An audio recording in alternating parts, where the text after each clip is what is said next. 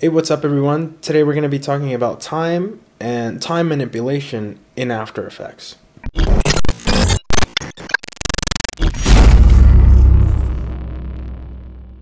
And for this demonstration, I grabbed 3 different video files so we can work with and see how we can manipulate time inside of After Effects. And so let's start with this first video that I downloaded. Is a stock footage, and this is just a video of a boat pretty much going through the water, and that's about it. And if you look at it, it has normal speed, and so part of the speed will be to know the information of a footage or a video. And in this particular case, we have that video that has 30 frames per second. And that information is visible on the projects panel, which will have all the assets inside. And inside of these assets, or inside of this panel, we have a bunch of different information for each one of the assets. So the one we're currently working on, and if we look at the frame rate tab, the frame rate is telling us that it's at 30 frames per second, and it has a total length of 12 seconds and 17 frames.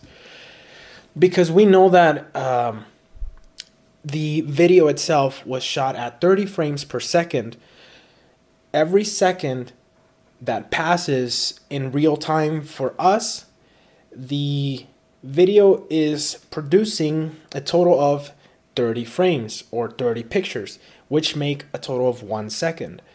Now, if you wanted to manipulate that, you want to know the amount of frames that you have per second, which gives you an idea of how much you can actually manipulate that. Now, of course, there's no limit to it because there's so many tools that allow you to manipulate things even beyond what would be the normal control. So there is 3 different assets here as far as frame rate. Okay, so going back to the preview panel, and this was shot at 30 frames per second, and it looks like we have real time as we play it. But if this was some type of scene that we wanted to give it a different feeling to it, we want to make it fit more in maybe an action scene, then we probably want to speed up the speed, right? We want to make it faster. If it's something that maybe we want to make it some type of memory, apart from the visuals, we can probably slow down time and not just give it more of a different feeling. It could be a warm feeling, it could be a cold feeling, depending on how much you change the aspect of a footage. Obviously, it would be the emotion that it will express, but the control of time allows you to change the feeling of a picture. And so the first actual tool that we have is what is called a time stretch. And I have a composition here where I just dragged the footage. Actually, let me delete that one more time. One way to make a comp is simply to drag a footage into this movie icon right here. And that will make a composition to the exact length of whatever footage you are using, which is a total of 12 seconds and 16 frames. Now, first tool, time stretch. There's a couple of different ways that we can apply these effects to a layer, and the first one would be to right click, and then we go to time, and in here we have the different types of controls that we have over time. So enable time remapping, time reverse layer, time stretch, freeze frame, and freeze on last frame. So this is one way to get to any of these functions. We can also select the layer and then go to menu, layer, time. So for now, I'm going to select time stretch. And once I left click that, a new window pops up. And in this window, it's asking us how we want to manipulate this particular information. So right now it has a stretch factor of 100, meaning it's a 1-to-1. So as the footage is, it's 100% the speed that it's supposed to have. So a time stretch, if I want to make it any different, you're stretching the time by a percentage. So if I wanted to make this on a 50 factor, it pretty much cuts it in half. So it makes it will play all that information in only 50% of the actual time from the original source. So once I apply 50, the change of length goes to 6 seconds and 9 frames. If I change this to 25, the length of this is going to drop even half of this.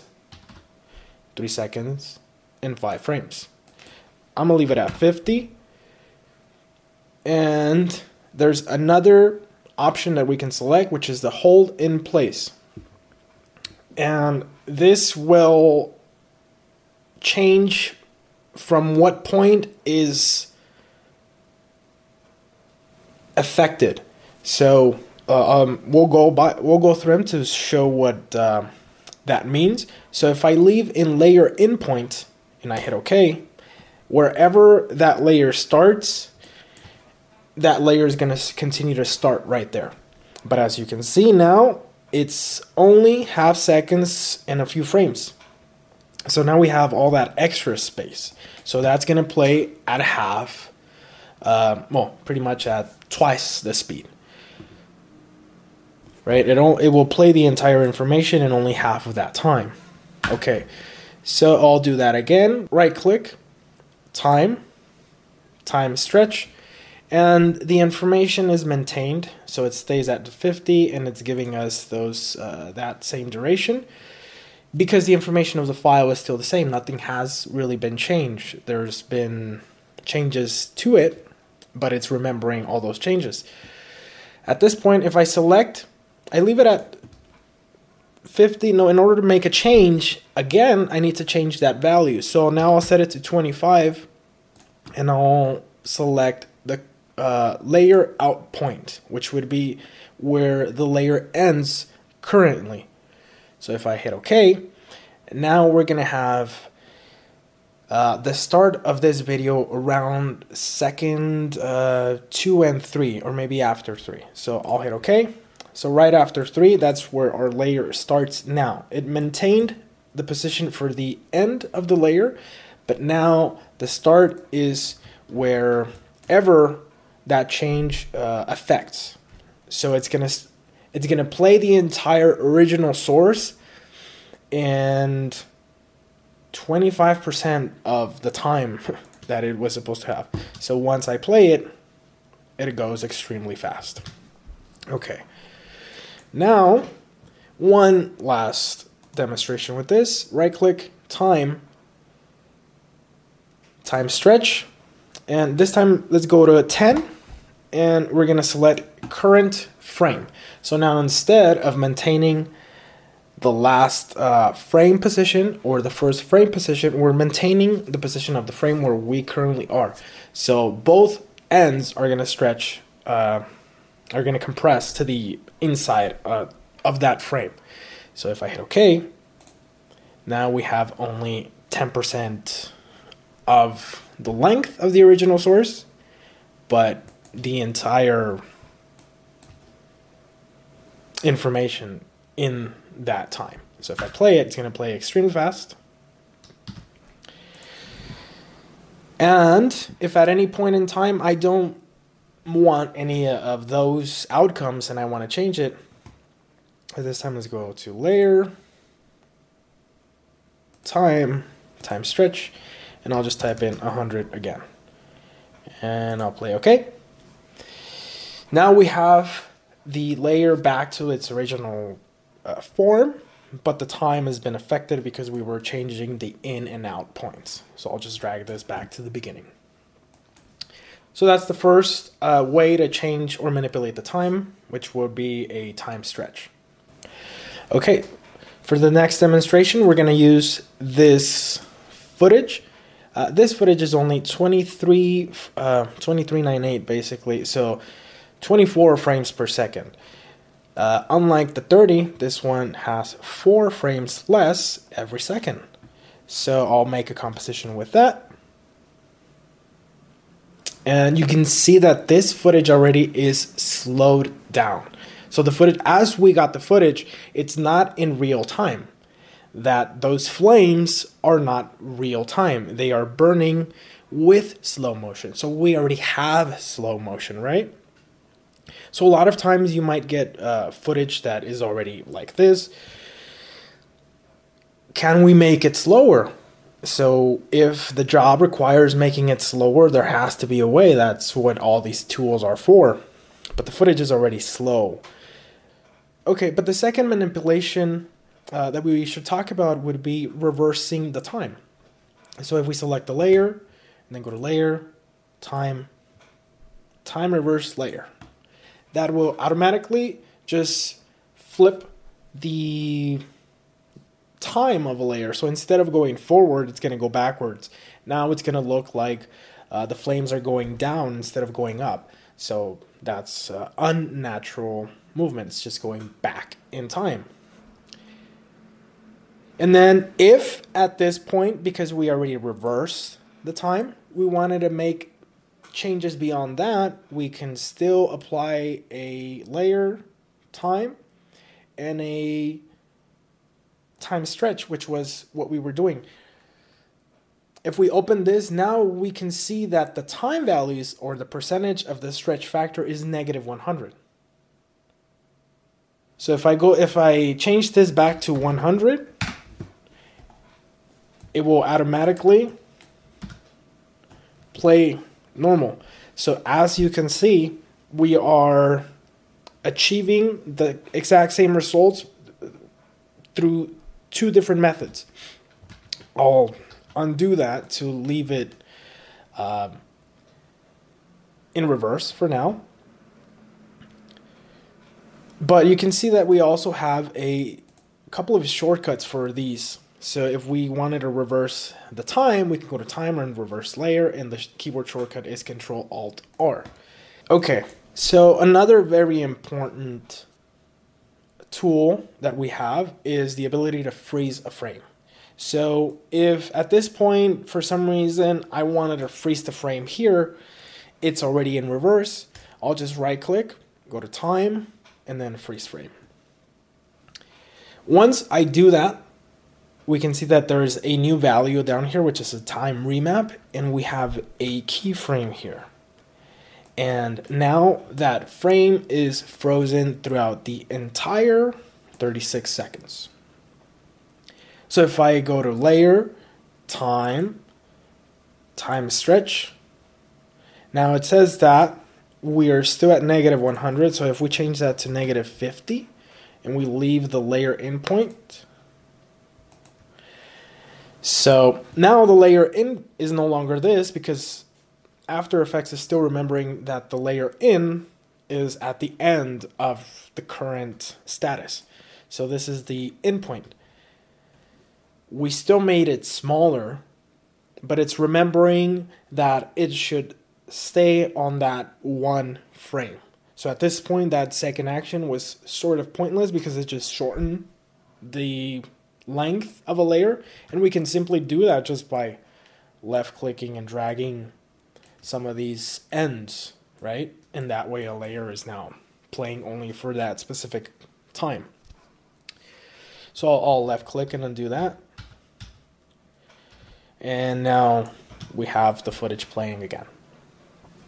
So if this composition was, instead of 35 seconds, it would if it was 50 seconds, now we have some extra space at the end. So if I wanted to play the entire video and then at the very end just maintain the last frame, I can just right click, go to time, and freeze on last frame. Once I left click that, you will see that the video will play, and it'll stay like that because we have to extend the length of our video. So now it does play, and because we extended the length, now it will play continuously on the last frame for the remaining of the time. However, when we freeze on the last frame, we can see that now we have 2 keyframes. So unlike when we froze the frame, we have 2. That's because there is new information being applied or new values. So I'll unclick that. For now, it's still going on reverse. So I'll go to time, time stretch, and I'll just type in 100. So this is at its natural state. Okay. The next way we can manipulate a time in a layer would be to enable the time remapping. And enabling the time remapping is basically what the other tools are doing. So if I left click, time, enable time remapping, now I have 2 keyframes.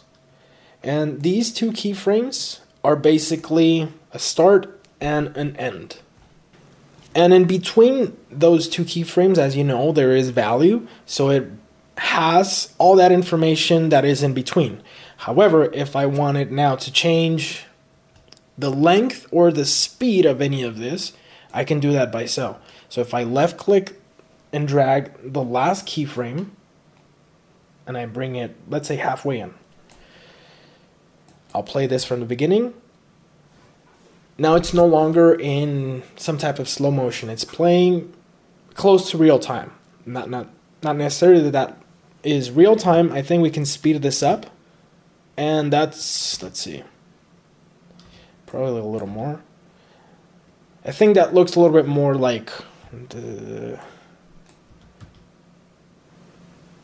real fire. Probably there. Something like that, right? If we were trying to go for real fire. But as you can see, once it passes this second keyframe, it stays frozen on the last frame, which is that other option that we have. So we can do that also by enabling the time remapping, and it will obviously go off frame as soon as that layer ends. We can expand this, and now we have a layer of 50 seconds. If I wanted to play that video for the entire thing, I can just grab this one and send it all the way to the end, and now I have an exact 50-second video. And as you can see, it's basically like making 2 different handles, one from the end and one from the beginning, and then as you compress them, that's sort of like a visual representation. However, we can make However, as you know, wherever there's keyframes, there can be more information applied to that.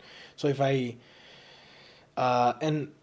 create another keyframe, and I do have a video where I just talk about keyframes and it's, the most basic information about keyframes, which is just how these keyframes hold information of that particular value.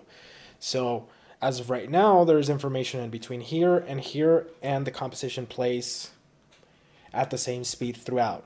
But because there's a third keyframe, we can now make changes in between those 2 times. So wherever I move this to, if I move it to the right, it's going to make this part faster and this part slower, because I'm stretching both of those parts, one in and one out. So I'll drag this to the right, and now this left part is going to be super slow. And the right part is going to be slightly faster. And if I wanted to flip that and just make the end slightly faster, the end slower and the beginning faster. Okay, so now that we know that we can manipulate the time in those ways, we should talk about what we mentioned at the beginning, which is frame rate. Frame rate would be our base knowledge or idea of how much we can manipulate a footage. It's not necessarily true, as I mentioned at the beginning, because there's other tools, but the stock tools inside of After Effects can only allow us to go so far. And for now, we have 3 different footages, one with 24 frames per second, which is this one. So if I change the composition settings, I change the time from this to, let's say, 2 minutes and 50 seconds. And now I make this even way slower. Now we're gonna see something that kind of affects the image completely, which is that jittery movement. And that's because there is only certain amount of pictures that can be played in a second. So,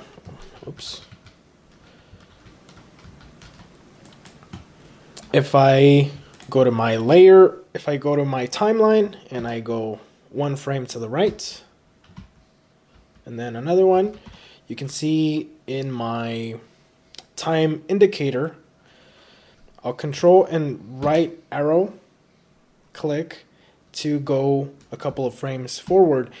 Now in time, I am in frame 4, but nothing has changed. That's because there's no information to fill that gap.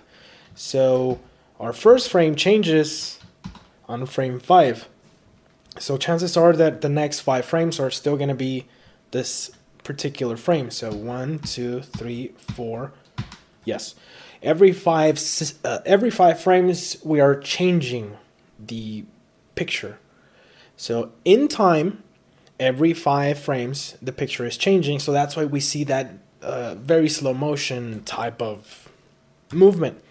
However, After Effects has a particular tool to change the outcome of this particularly, and that would be the frame blending option, which is located depending on where we are, what type of mode we're looking at, if we're looking at the blending modes, or if we're looking at this other panel. In this panel we have a couple of different options, but the one we want to focus on for this particular work is the frame blending.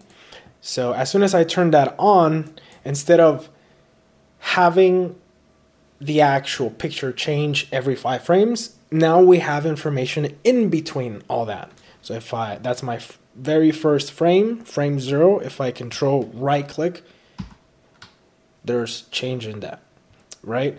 And there's more change, and as you can see, it will kind of try to make something with that, right? So it's grabbing the first and the second frame and blending between that, making something that kind of fits in between those 2 frames. So it's literally making 4 frames out of 2. And if I play it, we get that motion.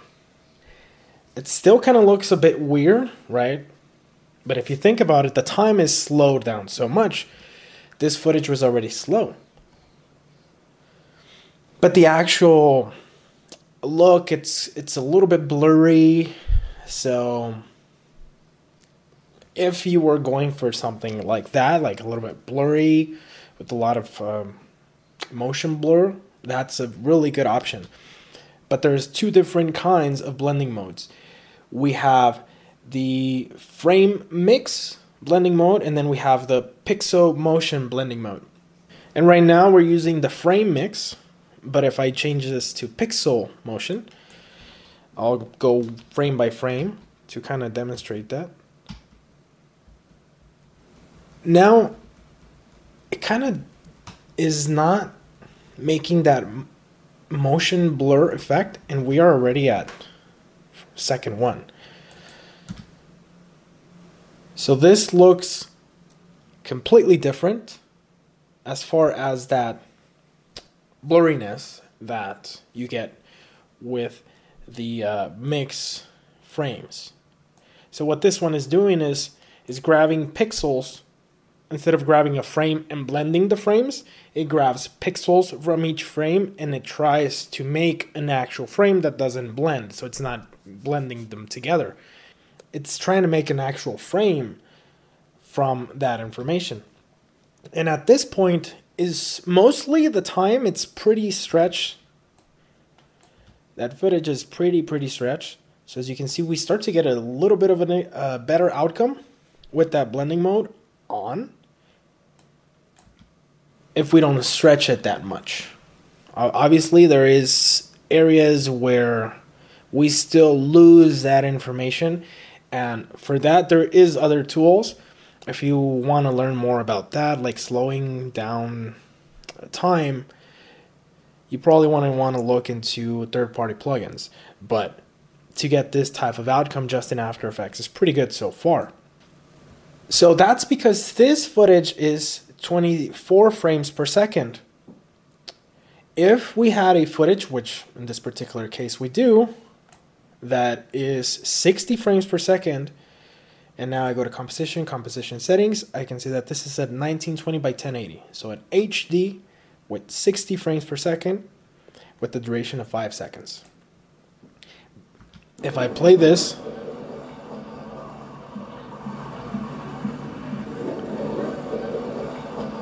this even has audio. I'm going to turn off the audio for now. And I have my resolution a bit down. But there we can see that the movement, that the footage is 5 seconds. So if I go to composition settings, and instead of 5 seconds, I make this 15 seconds, that is 3 times the length of the footage as it is. So I'll just go to time, enable time remapping. For me, time remapping is the best way for me to manipulate time, unless I'm going specifically to freeze the frame or freeze the last frame. Then it might be easier to just left click one of those options.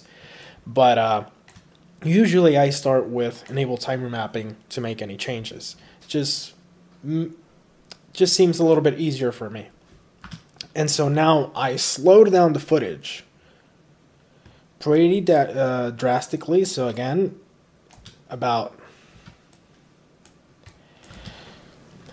3 times the length that the footage originally had.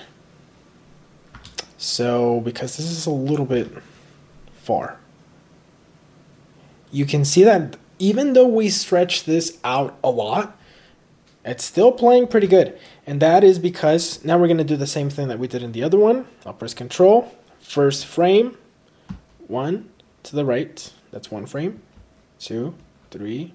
That's because we have an actual frame every 3 frames in time. So unlike the other one, which was every 5 frames in real time, this one, after stretching it so much, we have 1 frame change every 3 real-time frames. So if I turn now for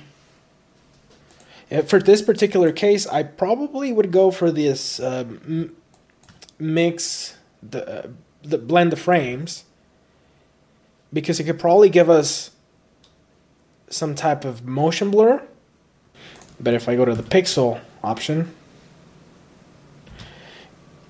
we can see that in this area is maintaining the pixels from those 2 frames, and it's pushing them down, and then they just kind of disappear, right? Of course, we are very zoomed in. Oops.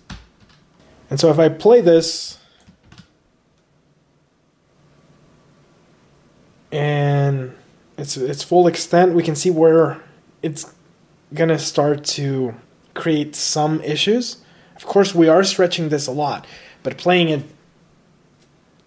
in speed or real time, those imperfections hide a little better just because we're blending the frames.